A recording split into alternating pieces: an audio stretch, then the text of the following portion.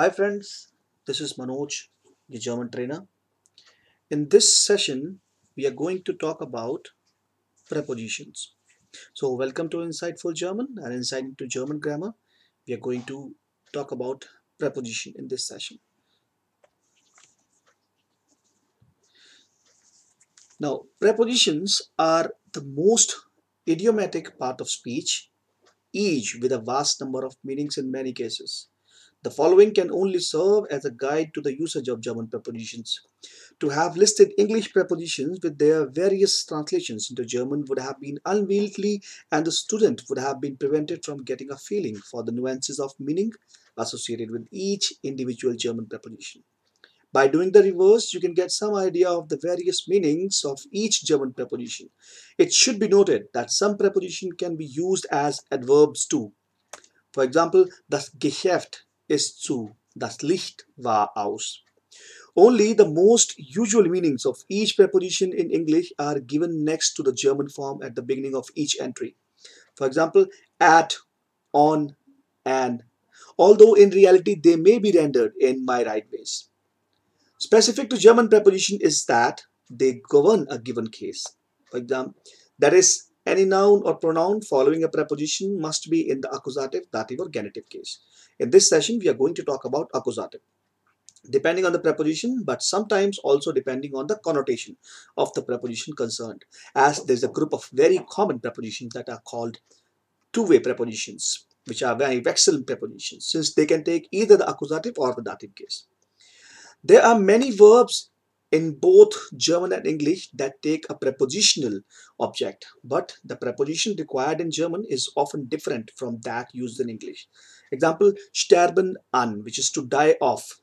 It takes dative. Warten auf, which is to wait for. It takes accusative. There are also quite a lot of adjectives in both German and English that take a prepositional object, but the preposition required in German is often different from that used in English. Reich an, which is rich in, it takes dative.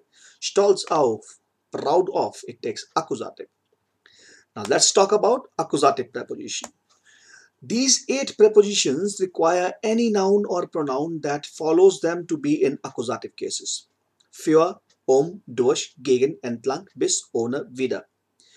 Now the problem is how to memorize these 8 prepositions. So there is a small acronym called FUDGBAU, or you can create your own. FUDGBAU, F stands for für, U stands for D stands for durch, and so on.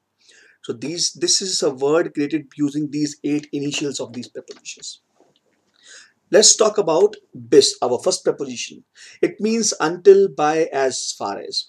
The meaning of this preposition is up to a certain point in time or place. The most common meaning of this preposition is until or till with reference to time. Example, bleibt bis nächste Woche. He's staying till next week. Bis morgen. See you tomorrow.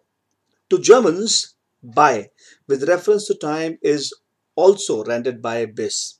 Example, ich will das Buch bitte bis nächste Woche zurückhaben. Now, in this way, this bis is representing by, not until.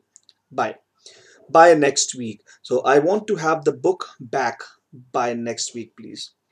Bis wann muss ich wieder hier sein? By when must I be back here? Idioms like the following incorporating bis, where it translates as to, illustrate its underlying meaning of from A to B, from this to that. Example, von Kopf bis Fuß, von oben bis unten. It is a peculiarity of bis and only this preposition that when a determiner stands between it and the following noun, it must be used together with another preposition, and that second preposition determines the case of noun. There are no determiners in above examples. We have seen there were no determiners, but in these ones we have determiners. A variety of prepositions are used with bis, and it is extremely difficult to formulate rules for which one is appropriate for a given context. Example, es muss bis zum Jahr 2020 eine Lösung gefunden werden. Wir werden bis in das nächste Jahrhundert eine Lösung suchen. Das Wasser kam bis an seinen Mund. The water came up as far as his mouth. Er ging bis an den Zaun und nicht weiter. Okay, this is how we use. Durch. The primary meaning of durch is through. Wir sind quer durch die Mitte der Stadt gefahren. There's a minority of the cases where durch is better rendered by in English. Example, ich habe es durch Zufall gehört. I heard it through by chance. Durch can also rendered by in the passive where the agent of the action is not present. Example, das Restaurant ist durch Feuer zerstört worden. Entlang, which is along. Entlang differs from nearly all other prepositions in that it follows its noun. Example, sie gingen den Fluss entlang. They walked along the river. It is possibly somewhat more common, however, to use entlang in combination with an plus dative, where exactly same meaning. So, sie gingen am Fluss entlang. Sie gingen den Fluss entlang. Both mean same. Next, für, which means for. Für nearly always equates to for. Ich habe ein Geschenk für dich. Wie viel hast du dafür bezahlt? In idioms of these kind, it renders by. Schritt für Schritt, step by step. Das ist Wort für Wort, was er gesagt hat. This is word by word, what he said. Gegen, which is against or around. The primary meaning of gegen is against. Stell die Leiter gegen die Wand. Ich habe nichts gegen ihn. A commonly second meaning of gegen is approximately or around with numerical quantities. Example, kam so gegen 8 Uhr an.